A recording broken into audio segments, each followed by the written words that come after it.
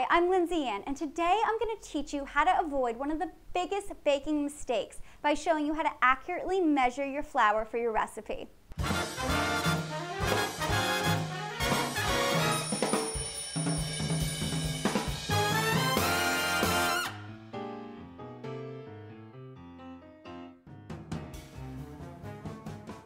Flour is one of the most common ingredients in baking, but measuring it incorrectly is probably one of the most common mistakes.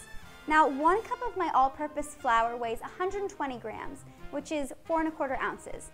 And what most new bakers do is just take their measuring cup and scoop their 1 cup of flour straight from the bag and level it off against the side. This packs so much extra flour into your cup. And when I do it this way, let's see how much I get.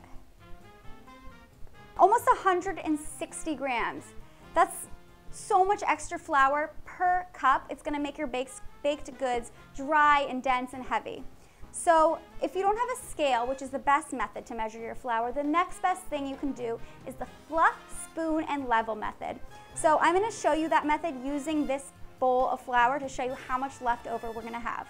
So first, you fluff it, either in its bag or its container, to kind of aerate the flour, and then you spoon it lightly into your measuring cup. And you're not gonna wanna shake the cup or tap the cup because this is gonna compact the flour and add too much into the cup. And you're gonna fill it until it's full and overflowing with flour. And you can already see we have some left over already. And you take either a spatula or the back flat edge of a spoon and you just level it off. And then when we do it this way, let's see how much I get. 119, almost 120. So this gives us way more of an accurate amount of flour that we need in our recipe. And you can see we had this much extra flour when we measured it incorrectly. So you can see how much extra flour per cup, remember, that's gonna add to your recipe.